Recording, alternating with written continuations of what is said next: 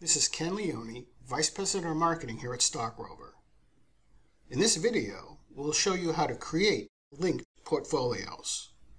We'll also demonstrate Stock Rover's backcasting capability. As we'll see, when you initially create a linked portfolio, the current holdings are returned with no buy and sell history.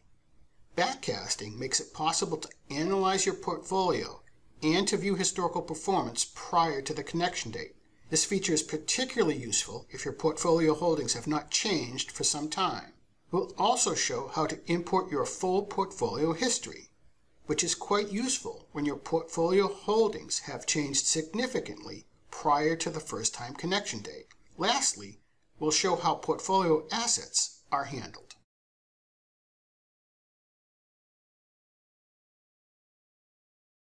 Let's start with an explanation of what a linked portfolio is. A linked portfolio is a portfolio in Stock Rover that's linked to a portfolio in your brokerage account. When you create a linked portfolio, a read-only connection is established between your brokerage account and Stock Rover. You don't need to constantly update linked portfolios with brokerage changes, as changes to your brokerage portfolio holdings are regularly synchronized with a linked portfolio in Stock Rover. In addition to being updated nightly, an update for any brokerage can be initiated by your request from within Stock Rover. Portfolios that are linked will show with a different icon. Here, we see a portfolio linked to a Fidelity brokerage. We manage linked portfolio connections via Brokerage Connect. Brokerage Connect can quickly be accessed under Portfolio Tools. Or, when we select Portfolios, we can click on Create New Portfolio. Or, under Portfolio Actions, click on Create a New Portfolio. We can then click on Connect to your brokerage. Stock Rover connects to your brokerage firm via Yodlee, a trusted cloud-based account aggregator. Stock Rover never sees your account credentials and has no access to brokerage accounts. Please note that for interactive brokers, Stock Rover has a separate linking procedure. The linking is done via a Stock Rover feed request to interactive brokers. The details can be found in the help. When a connection has been verified, you'll see the Brokerage Connections panel in Stock Rover with your portfolios from the linked account loaded. The panel is organized with your brokerage account at the top, along with the constituent portfolios listed under it. In our case, we have a single portfolio. Clicking on the gear reveals configuration options. As you hover over a portfolio, you'll see a gear which can be clicked for menu options that pertain to that individual portfolio. Let's link to a brokerage account. For major brokerage houses, we recommend using the links provided on the Yodlee search screen. For anything not covered in this list, simply use the search box. We'll select Vanguard. Remember, only Yodlee interacts with your account credentials in institutions. Stock Rover never sees or handles account credentials. You'll then follow the prompts to enter your account login information. The prompts usually consist of user and password, but will vary depending on your brokerage's security requirements. For example, if you've multi-factor authentication enabled, you'll be prompted for a code. Once the connection's been verified, you'll see the Brokerage Connections panel in Stock Rover with your portfolios from the linked account loaded. Let's talk a bit about what happens when you first connect to your brokerage. When a connection is first established, the brokerage returns the positions as of the moment you connected. The positions for each holding usually come over with a quantity and a cost per share. As the buy date isn't known, the buy date will be set to the date you connected to your brokerage.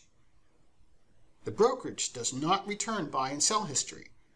As we'll see in a bit, you can import your brokerage's history so that the brokerage portfolio and the linked portfolio match.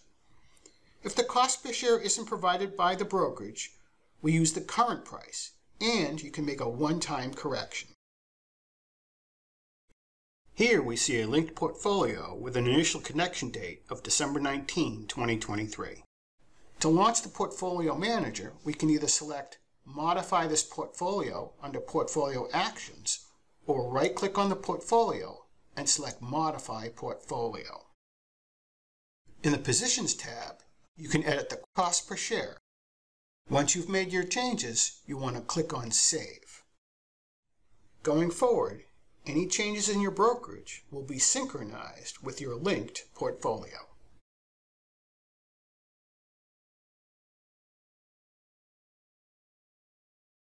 When a connection is first established via Brokerage Connect, the current holdings are returned with no buy and sell history. The buy date is set to the date of the initial connection.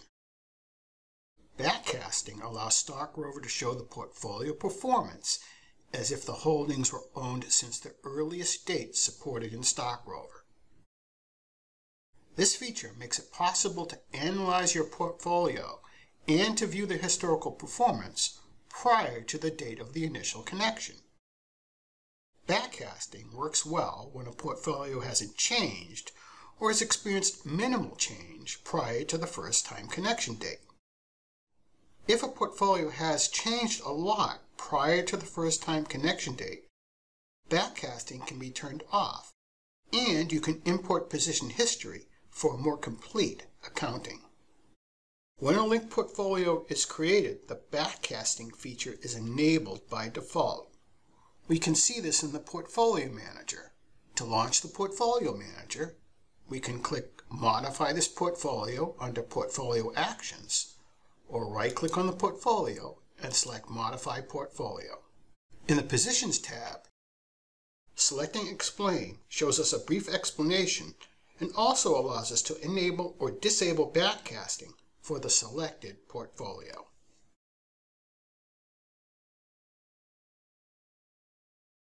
Let's go to the Analytics. We'll select our portfolio. Here we see the performance of our portfolio going back 2 years, even though the buy date is December the 19th, 2023.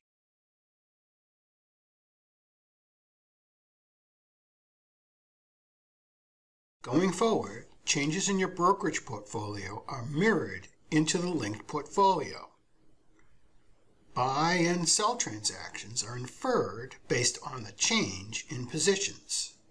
If you'd like the portfolio analytics to account for position changes previous to the date that the brokerage connection was established, you'll need to import past position history.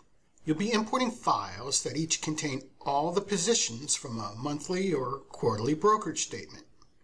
As Stock Rover's portfolios are positions-based, it's important that these import files contain all portfolio positions. For example, if the file being imported only contains a subset of your actual holdings, then Stock Rover will assume the missing holdings were sold. You want to import the files starting with the oldest brokerage statement and then move forward chronologically. Each time you import a file, Stock Rover will adjust your portfolio positions and infer the appropriate buy and sell transactions.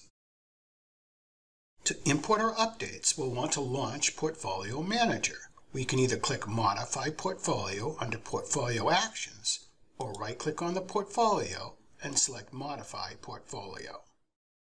When we click on the Transactions tab, we see that Stock Rover inferred the buys with a buy date of December 19th. This is the initial connection date to the brokerage. Let's import portfolio history. We'll select the Positions tab. We'll start with an export of our earliest brokerage statement from June of 2023. So we want to set our import date to June.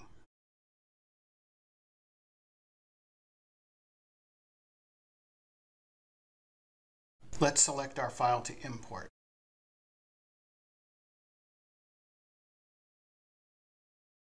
We see that we own Apple, Google, and ExxonMobil. We also see their quantity and cost per share. Note, if the brokerage doesn't return the cost per share, Stock Rover will use the close price. Let's import. Let's go to our next brokerage statement. Let's change the date, and we'll go to the end of September. Let's select our file to import.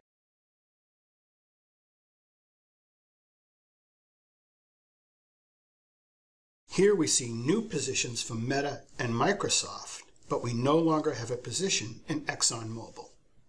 Let's import. Let's go to the Transactions tab. Here we can see the transactions that were inferred based on our changes in position. So we can see when we purchased Meta, Microsoft, Apple, and Google. And we can see when we bought ExxonMobil, and then when we sold ExxonMobil. When we go to the Positions tab, we see Apple, Google, Meta, and Microsoft.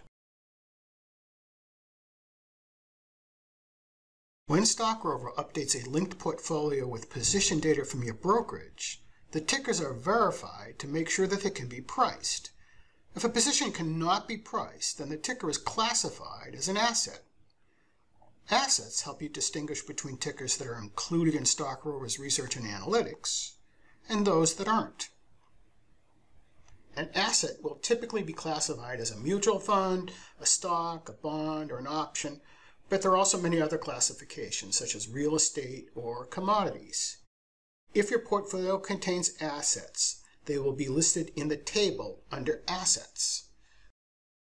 When we click on Assets, we get more detail. Here we see a Fidelity 529 College Savings Plan, which is not traded on any exchanges. If we go to the Portfolio Manager, either via Modify this portfolio or right-clicking and selecting Modify Portfolio, we'll see that the assets are listed at the end of the alphabetical list of positions. For help on creating a linked portfolio via Brokerage Connect, under your username, select Help. Scroll down and select Brokerage Connect. Here you'll find well-documented Brokerage Connect help organized by topic. I hope you found this video useful. I encourage you to explore Stock Rover and see all that it has to offer, as well as check out our educational videos on our website. Thank you for watching.